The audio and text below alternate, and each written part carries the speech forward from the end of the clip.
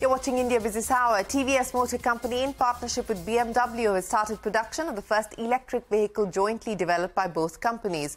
Both have been working together for a decade now. The first vehicle was rolled out from the factory in Tamil Nadu.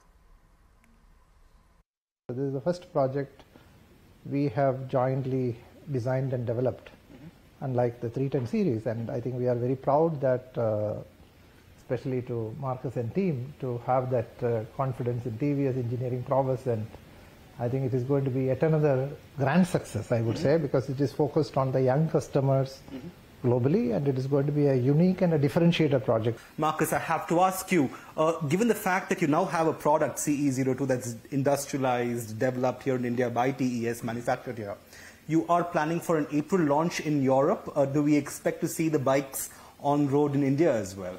Yeah, I mean, the launch is planned for spring next year in Europe, and we also plan it here in India.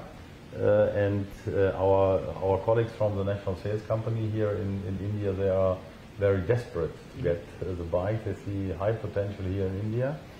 So we are discussing the final details on a special date, but certainly that we can say 24 it will see the Indian market as well. That's the latest there from TVS and BMW. Now,